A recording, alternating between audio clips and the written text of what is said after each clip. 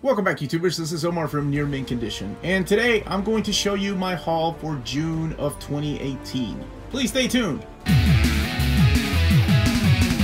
First things first, a couple shout outs to some of my friends and viewers that bought me some things.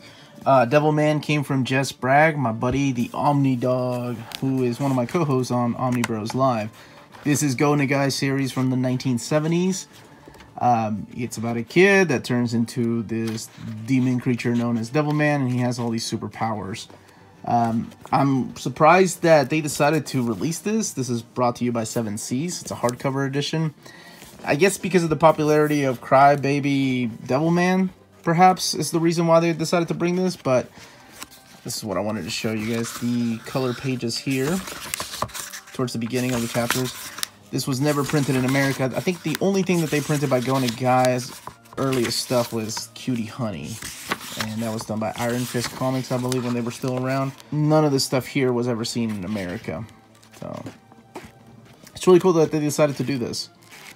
I read Volume 1, and I'm really hoping they collect more of this stuff. Perhaps some Messenger Z. That would be great. Next up, for my buddy J-Rocks, who has his own YouTube channel. J-Rocks. This is the IDW printing of the Zodiac Stone, which was kind of a crossover between Mickey Mouse and Donald Duck. It was originally released in Europe, I believe it's in Italy, and in the early mid-90s is when this was released. I have not read any of this stuff. I'm upset that IDW canceled, or at least put their Timeless Tales in hiatus. That's Mickey Mouse, Donald Duck, and Uncle Scrooge. I'm pretty upset about that, but at least we get this here, and we get all 12 chapters in one book. So that's nice. Hoping to get more of those hardcovers, though, IDW. So come on. Next up is Inside Mobius Part 2. This came from the very generous Jimmy Owens. Thank you once again, Jimmy. You were a great man. This is the art of Mobius. This was published by Dark Horse. Dark Horse now owns the right to, I think, most of Mobius stuff. Hey, there's Blueberry right there. That's cool. I wish they would print this stuff. But we've had an Inside, or The Art of Adina, and then we've had an Inside of Mobius Part 1, and I think there's a Part 3 coming out. So hopefully after that, we'll get more of the Mobius comics that were never released here in America. I have never seen some of this art. It looks really bizarre, but yeah, this is characters from Edina, and there's Blueberry. So I'm hoping they'll print that. That would be cool. So once again, thank you, Jimmy. By looking at this haul a little bit, you can kind of tell the 90s are represented here. And I don't know why, honestly. It's kind of crazy. Maybe they just all came out at the same time. So we'll start with the Fantastic Four. This is the Epic Collection number 21. This is probably my favorite Fantastic Four Epic Collection that I own, because this contains my favorite 3-part story, which is the New Fantastic Four. When Reed Richards, Johnny Storm, and Ben Grimm are believed to be dead, Sue Storm forms a new team of Fantastic Four, and that is Wolverine, Ghost Rider, Spider-Man, and the Hulk. And holy shit, I love this stuff. This stuff is drawn by Arthur Adams, and again, written by Walter Simonson. Unfortunately, it only lasted 3 issues. Then we have the annual here, which is a part 1 of the Korvac story, I think. The Korvac Quest. But that's all we get. We also get issue 350, and once again, some of my favorite Tom DeFalco and Paul Ryan, the late Paul Ryan stories here, with the fight with the New Warriors, and this right here, leading up to issue 358, which I remember buying this issue purely because it was a die-cut cover. So the cover came open, and then the 4 stayed here, and this is what you get. But this is the introduction of Elijah, which is the scroll that Johnny Storm married because he thought he was marrying Alicia Masters. If you have not read this stuff, this is awesome. I mean, it's 90s, but it's so good. I love this stuff. And we get a lot more Arthur Adams art in here, too, than I've seen in other epics. There's more Paul Ryan, but there's a story back here that is written by Walter Simonson again and drawn by, there we go, Arthur Adams. And this came out of a Marvel holiday special. Yeah, Marvel holiday special. So, once again, Arthur Adams. God, I love that man's artwork. I just wish he was a little bit faster. We get extras in the back, like original art pages here from Arthur Adams during the Fantastic Four and character designs. Another book to represent the 90s is the Thor Epic Collection number 23. This is right before the Heroes Reborn, when Image, who was writing Thor at the time? No, it wasn't Thor, he was just in Avengers, when Image decided to buy the character. But this kicks off with the Warren Ellis stuff, the World Engine, and one of my favorite runs, the William Messner Loeb's run. He is a very underrated writer. He is the guy that wrote Artemis into the Wonder Woman mythos. But I really enjoyed his run here. So this story ends, and it also contains all 4 parts of the First Sign crossover, unlike the Captain America Mark Waid Omnibus, which just contains the Captain America part. So when this run ends, Thor is sold over to Image for a year. Then he comes back in Heroes Return, which is written by Dan Jurgens. But then Journey into the Mystery continues, and I believe there's a collection of that, which surprisingly I don't own, because some of that stuff was drawn by the Mike Deodato Jr. studio, which introduced us to Ed Benes and a couple of other artists that are still around, and then you get Thor Legacy. Continuing the 90s goodness is Venom, the Ven Omnibus. Actually, it is called the Ven Omnibus. That's pretty cool. I'm going to do a video of what is included in here. It will probably come out this Sunday if you want to watch it. It's got great artwork by Ron Lim and Mark Bagley, and Kelly Jones even does some stuff in here. But yeah, if you want to watch what's all in here, stay tuned to the channel. It'll probably come out on Sunday. More of that 90s goodness is the Batman Nightfall Volume 3. I've done a video on the kind of overview of all 3 of the Omnis that have come out. I'm not going to repeat myself, but I'm just still pissed off that they didn't release Sword of Azrael in this omnibus format. But this finishes out the Nightfall storyline. So there's Nightfall, Night Quest, and then this is known as Night's End. But it also includes Prodigal and Trokia. So if you're interested in that, just watch the video that I did for this. Next up is Cheese Sweet Adventure. This is the follow-up to Cheese Sweet Home. It's a little color manga. Mainly for kids. I bought this for my daughters, but my wife and I actually enjoy reading this. In the original 12-volume Cheese Sweet Home, it's all about how this little cat is trying to make her way back home. And now she is back with new adventures. It's an adorable little tale if you like cats, if you like cute little quick-to-read manga, or if you've got kids, I definitely highly recommend this. Next up, we have Avengers No Surrender. This collects the 16-issue story written by Mark Waid, Al Ewing, and Jim Zub. That's what, oh, it's right there. It collects Avengers 675 to 690. This leads up to the Jason Aaron run. I absolutely love this story. This is my kind of Avengers story. It's awesome heroics and villains that are coming to Earth to destroy it, and the only heroes that can stop it is pretty much every damn Avenger in the history of Avengers, just about. I love this story. There's a mystery that's in there, but I don't want to give too much away, and I believe we're going to talk about this on Omnibus Live too. But let me show you what the inside dust jacket looks like. It's just that beautiful Mark Brooks cover, so that's pretty cool. So here we have Batman Volume 2 by Tom King, and that cover is by David Finch, but it's got a ton of other artists. Let me show you what the inside looks like here. It looks just to be the David Finch cover. Yeah, that's all that is. So this contains Batman 16 through 32 and Annual Number 1. It also collects, well, I guess Part 1 and Part 3 of The Button. And this is I Am Bane, which is one of my favorite storylines in Batman by Tom King. Thought it was great.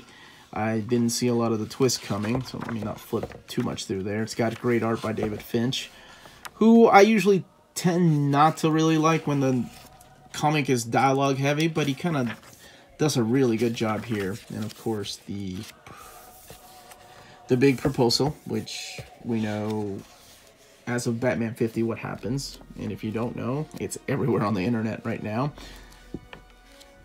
And here's some more of that gorgeous artwork by Clay Mann, Jason Fabuk, and Michael Janin, I believe is how you say his name, who you did the stuff in Nightwing, and is a damn good artist. And let's look here at the back, because I think there's probably some, yeah, there's some variant covers right here. That's Tim. Gosh, that's a weird Tim Cell looking cover. No, that's all Tim Cell. Guess that's who primarily did those. And then that's Oliver Copiel. Oh, that guy's artwork is still killer. So, speaking of Oliver Copiel, here is Legion Volume 2.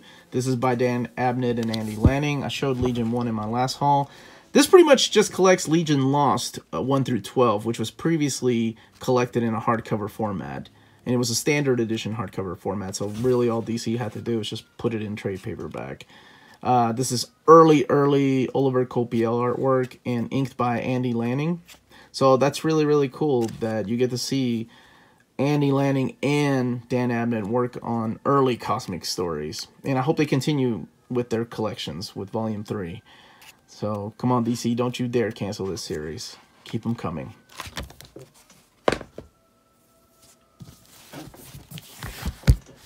Next up is The Astonishing Ant-Man. I have not read any of this. Of course, the cover is by Mark Brooks, who just tends to do covers. Nick Spencer is the writer on this, and a gentleman by the name of Ramon Rosanas is the artist. I've heard a lot of good stuff about this. I was a big fan of Deadly Foes of Spider-Man, and apparently it's written that way. So I'm curious to see if the hype lives up. So I think this is another book we'll be talking about on Omnibus Live, too. But here's a little bit more of that artwork. It's pretty solid so far. Yeah, if it's anything like Deadly Foes of Spider-Man, I'm sure I will enjoy it. Here's the final Wonder Woman by George Perez, Omnibus Volume 3. The inside is nothing to awe at, and I've done an overview of all 3 of the George Perez Wonder Woman Omnis. So if you're curious about this book, just watch that episode on this very channel. Speaking of episodes to watch, I also did one on the Miles Morales Ultimate Spider-Man run by Brian Michael Bendis. I can't go on and say much more about Sarah Pacelli's artwork. I fell back in love with her stuff, and I'm really excited to have her on Fantastic Four with Dan Slott. So I just found out the other day, actually, when I posted this video. So really excited about this. I really enjoyed this. I read this in 2.5, 3 days, and I couldn't put it down. I know that I'm usually a Bendis hater, but I was really taken back by this. I really enjoyed the character of Miles. And as some of you may know, I went to Spain and France on vacation with my family.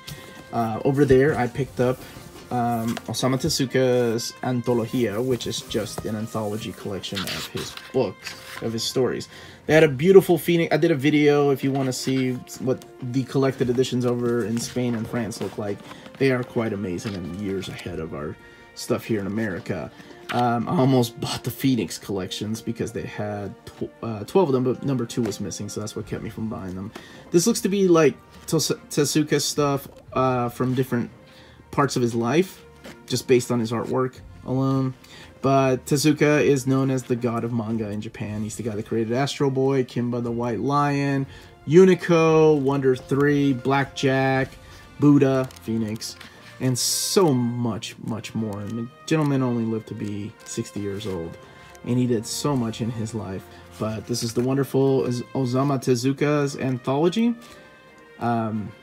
It's all in Spanish, of course, but that's not a big deal for me because I speak and read Spanish. So I'm hoping one day that America will have something like this soon. Hell, we're still waiting on the Kickstarter from DMP. Another book I picked up in Spain is Elfos, which doesn't take a genius to translate that. It means elves. It looks like this is one part of an ongoing story. I was reading a little bit about this, or I was reading a little bit on the plane. Looks pretty interesting, but I fell in love with the artwork. That's really why I picked this up. It's gorgeous fantasy artwork. Just like Dungeons and Dragons or Lord of the Rings, but I've kind of always been a sucker for that kind of stuff, even though I don't play Dungeons and Dragons, but I do enjoy the shit out of Lord of the Rings. And my main book that I picked up in Spain, Torpedo, 1936. This is the Spanish edition, all collected in here. Sadly, IDW had this about 5 years ago. They had this solicited on Amazon, the English translation of this wonderful book. And I got hyped up about it because I started reading about what it was and I really wanted it. But in the end, they decided to cancel the project, and now it's sitting on hiatus. Maybe one day they'll pick it up, but it doesn't matter. I'll just read it in the original Spanish the way it was written. Kind of funny, though, because it takes place in New York in 1936, so I don't know why IDW decided to cancel it. One of my favorite books I picked up is nothing but an art book, but this is such a cool limited edition. I absolutely love what Dark Horse did with this. So Dark Horse released 2 limited editions before that were just leather bound. But this particular limited edition of The Legend of Zelda looks like a Nintendo cartridge. So it pulls out. And just like a Nintendo cartridge, there's the sleeve. But not only that, there's the instruction booklet. This is really, really cool. It's like a copy of the instruction booklet. And if you remember Rob telling stories when he was a kid, this is the kind of stuff that he would get his mom to give him before the actual present. So that's really, really wicked that they did that. And here is a look at the actual Legend of Zelda encyclopedia with its gorgeous gold layer. Like I said, looking like the original Nintendo cartridge.